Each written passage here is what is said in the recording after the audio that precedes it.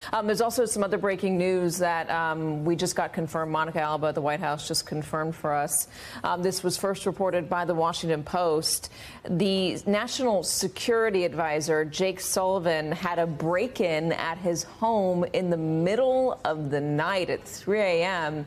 It's newsworthy because, one, he had a break-in, but also because he has round-the-clock Secret Service agents attached to him and his home. And it appears that this man was able to get inside of Jake Sullivan's home and slip past those Secret Service agents. The Washington Post was reporting that there was no appearance of any forced entry at his home. Obviously, Jake Sullivan was not harmed. He's back at work, but certainly a scary situation. Here is the statement from Secret Service. Secret Service is examining a security incident that took place at a protectee site. While the protectee was unharmed, we are taking this matter seriously and have opened a comprehensive mission assurance investigation to review all facets of what occurred. Any deviation from our protective protocols is unacceptable, and if discovered, personnel will be held accountable. Modifications to the protective posture have also been made to ensure additional security layers are in place as we conduct this comprehensive review. Kelly, I know you're still there. I don't remember this ever happening before, do you?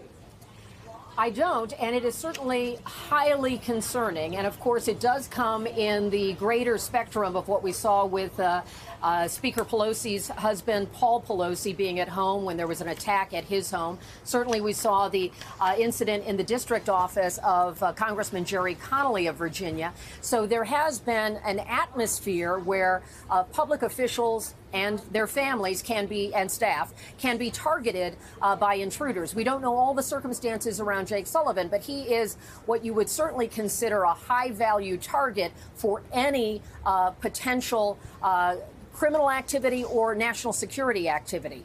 Being the president's national security advisor, a very senior member of the administration, someone who is at the president's elbow for all the big decisions, travels the world on behalf of the United States, recently had a meeting with his Chinese counterpart. So for the home of Jake Sullivan to have any intrusion is certainly of great concern. And thankfully, as you noted, no injury, no harm to Sullivan or his family. But it certainly raises questions and is of deep concern for any of the protectees and any public officials who know that there just seems to be an environment right now where there is more encroachment on the personal space of public figures.